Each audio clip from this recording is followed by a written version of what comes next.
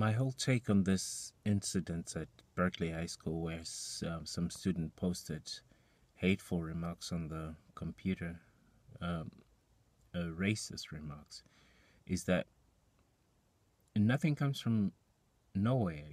Things are interconnected, and that's my problem with it. This young person decided to put these remarks into the public domain, whereas they haven't spoken about them in the open.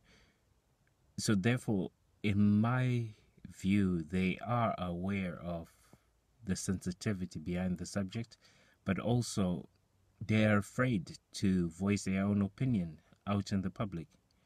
And that worries me, because if you're going to hide behind a screen to voice such a powerful message, then I become afraid, because you're dangerous, you're invisible but harmful, you're connected to a subculture that is threatening. And I say we're connected because it's got to come from somewhere. Lynching is the word lynch.